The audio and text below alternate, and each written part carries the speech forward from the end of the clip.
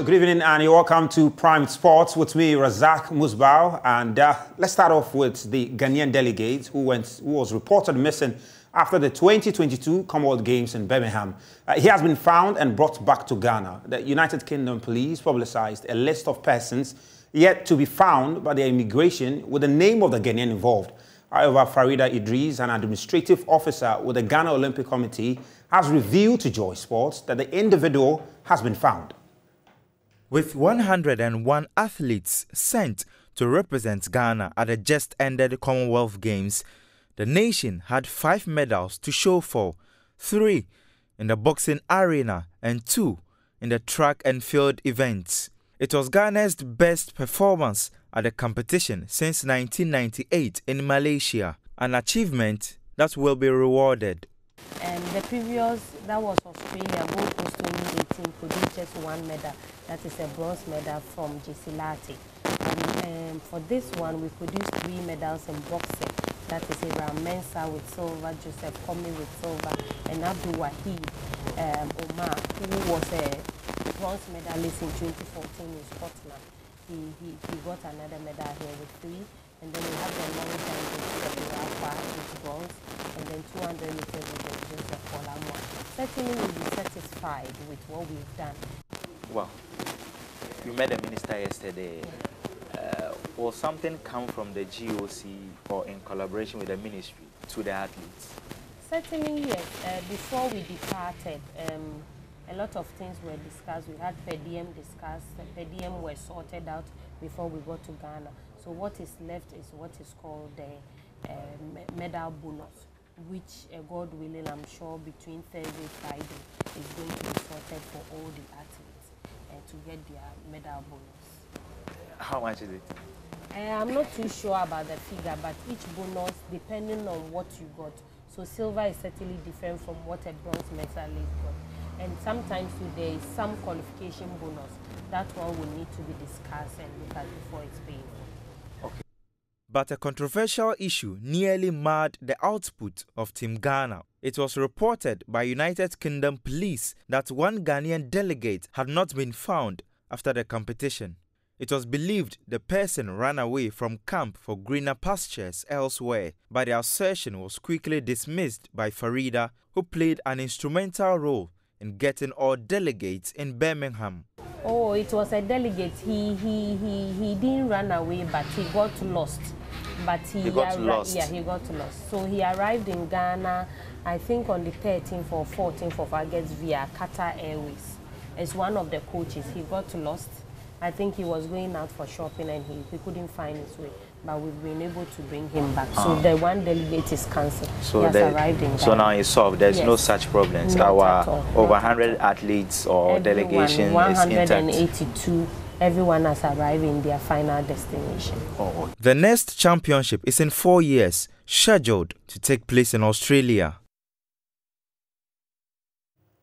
Well, let's do some more because the Minister for Youth and Sports, Mustafa Yusuf, has lauded head coach of the national amateur boxing team, Ofori Asare, for guiding Ghana to 3 more medals at the Commonwealth Games. Asare's medal count for the country now stands at 132 and is also overseeing the development of Samuel Techi, who won Ghana an Olympic medal for the first time in 29 years. Of what we have achieved by lifting the flag of our country, Ghana, very, very high at the tournament. About 70 countries and territories participated in this year's Commonwealth Games. And out of that, not some went home without even a single medal.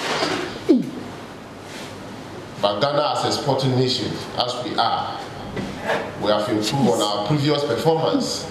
Because the last time I checked, our last Commonwealth Games, we came home with only 1 medal. So getting 5 medals shows that there's a huge improvement. That tells me that maybe the next Commonwealth Games will be coming home with 10 medals. So Wahid, Deborah, Komi, and Abraham, and also Joseph Paul Amwa, all of you, we are proud of you for what you have done for yourself and for the country. The coach my good friend Ofori, when you are leading the team to go, I know definitely you will not come home empty-handed because you have done it before. We have total confidence in you anytime you are taking our team. You did it in Tokyo, and you have done it again in Birmingham. I know you will be doing more. Well, let's do some football now. And the former Youth and Sports Minister, Elvis Ifria Ankara, has waded into the conversation by Asamoah relative to his inclusion in the Black Stars ahead of the World Cup in 2022 in Qatar. And he says that the decision to include Asamoah in the Black Star squad should be one that should be left to the technical team alone. I saw a video of him this morning, training in a gym, and it's entirely up to the coach. He has to assess him, his fitness, physical fitness, mental fitness, match fitness, because those are different levels.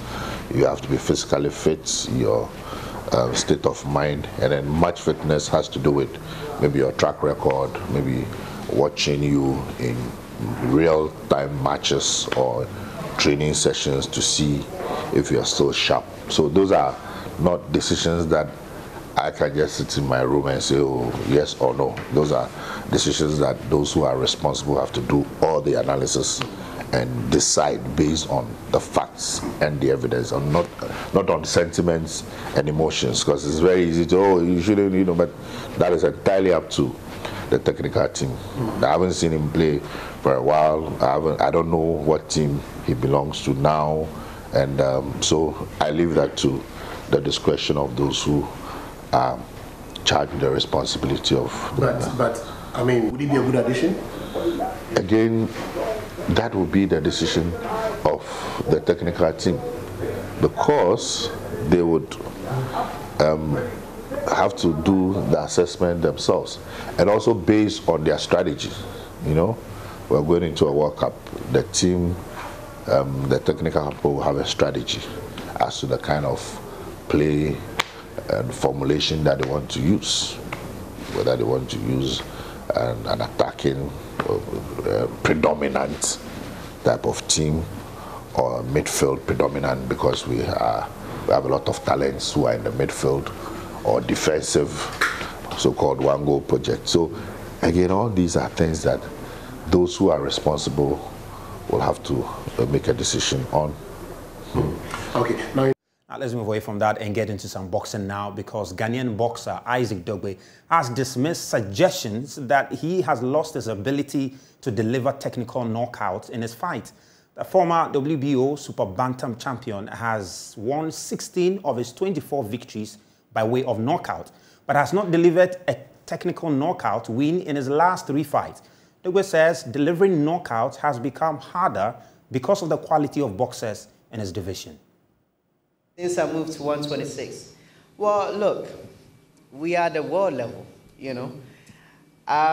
everyone is elite, I believe that when I turned pro, there was a promoter in the UK that wanted to sign with me, and they said to me that, look, why do you want to go to America?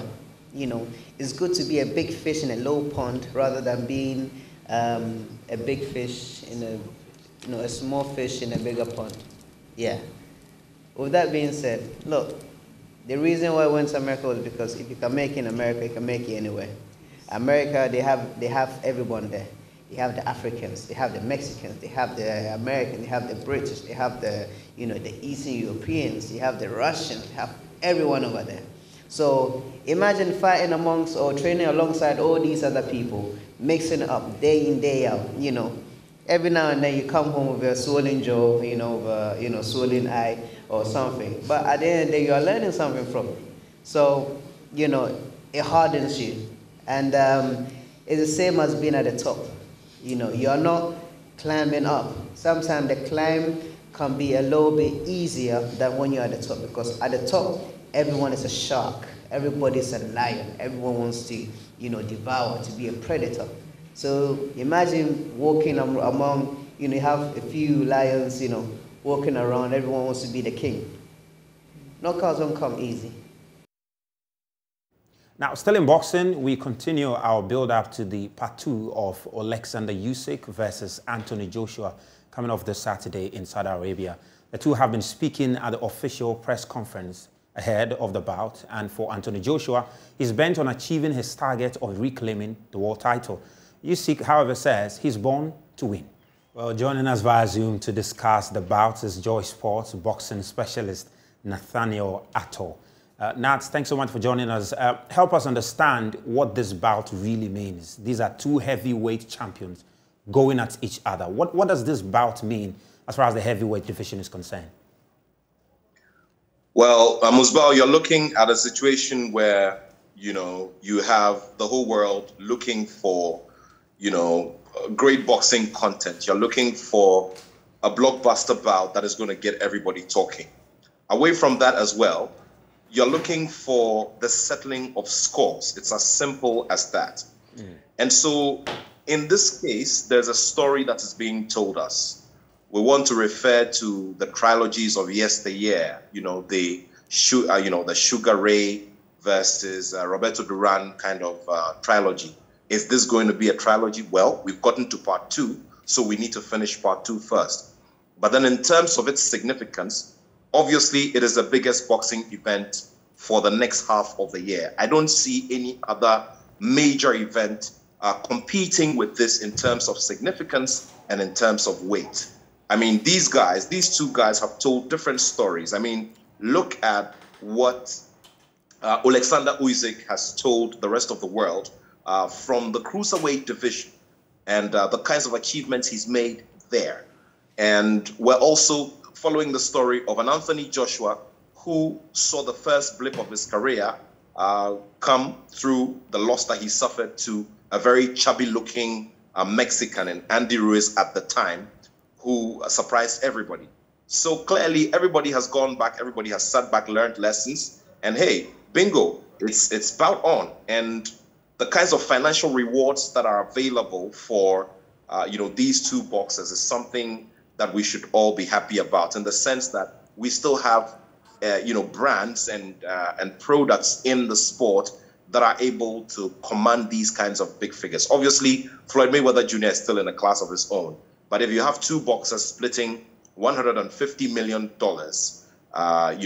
for basic persons, then it sure is a very good thing. So it's a big deal. There's no doubt about that. This bout is a very big deal. There is a lot to consider in terms of the kinds of stories that will be written after this, especially for the heavyweight division, which is also a division of great interest, around the world generally. All right. When you consider Joshua, a lot of people describe this bout as one that puts his career on the line.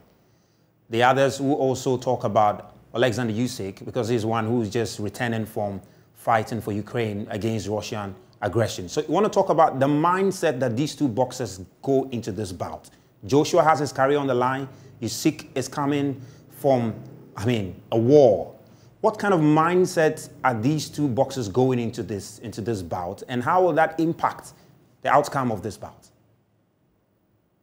Well, Alexander Usyk, in as much as he had a very smooth run in the first installment, is also being very cautious in the sense that he knows that definitely Joshua would have watched the tape over and over again and will be looking forward to neutralizing him as early as he can, so that he can get the job done as early as possible, because we all do know that Anthony Joshua sometimes is stamina suspect, especially if you're able to run with him beyond the 8th round.